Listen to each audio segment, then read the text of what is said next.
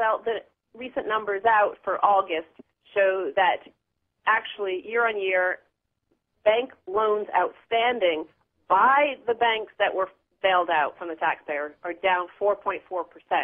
So they're actually decreasing their lending despite what Timothy Geithner just this week in a testimony to Congress did say that they were increasing lending. But the numbers, actual numbers, betrays his lie.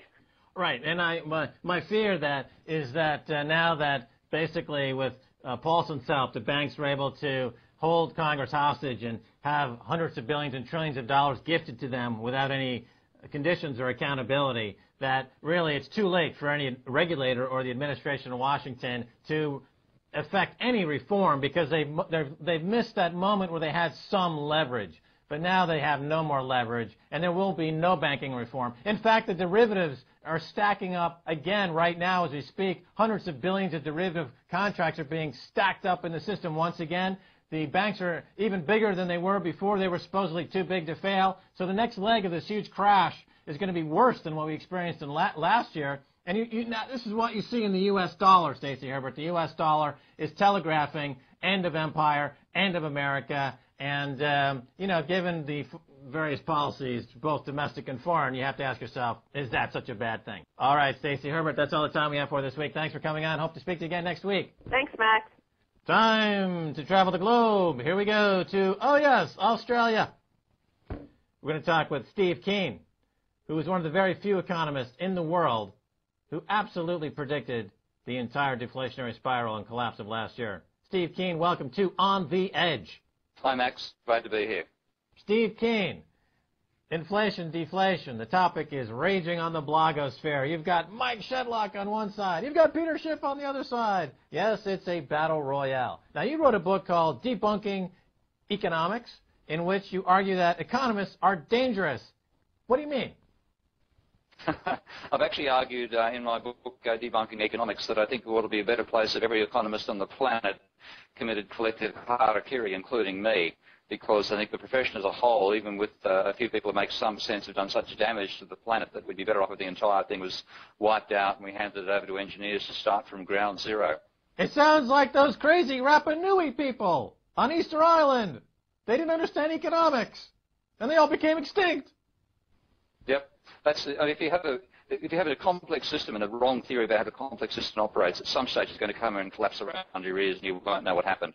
And that's really what's been happening for the last 40 or 50 years, a theory of how the economy operates which abstracts from the existence of money, uncertainty and time, has been allowed to rule how we think we run our actual economy, and we've tinkered with the system to make it work better if there was no such thing as money, uncertainty, time and, of course, debt. All those four things actually exist, so they're finally all coalesced at once into the financial crisis, and we have our economics profession as probably the least informed part of the intellectual world to know what the hell's happening right now. Right, and in your book and in your essays, you are describing a situation that sounds as if this crisis is even worse than the Great Depression. Explain this a little bit. Very few economists actually make any sense in the long term, include Irving Fisher. Now, Irving, of course, made himself infamous for being a bull during the 1929 stock market, and in fact, 4 days before the major crash, making that wonderful statement about stocks appear to have reached a permanently high plateau. Well, he fell off that plateau and broke his neck on the way down, to being sent effectively bankrupt. And in that state of both financial and intellectual decay and confusion, tried to work out what the hell happened and look back at the theories which led him astray. And two essential assumptions he made in his previous theories, where he tried to extend the conventional neoclassical theory of commodities to include money and debt, were first of all that debts are always repaid and that the financial markets are always in equilibrium. And he realized that those were the two essential fallacies that led him astray. And of course, the reality is the financial system is almost never in equilibrium, and debts often are not repaid, and certainly in a crisis like a depression, they're not repaid. So he built a theory called the debt deflation theory of Great Depressions, and that was subsequently followed up by Hyman Minsky and built into the theory of the financial instability hypothesis, which I've worked upon. Now, that is a realistic vision that says you always have a system out of equilibrium. So if you're going to understand how it operates, you must be able to think in a disequilibrium fashion. And secondly, you must realise that it's feasible for financial systems to collapse by the non-payment of debt and by borrowing excessive amounts of money and speculating and losing money in that speculation.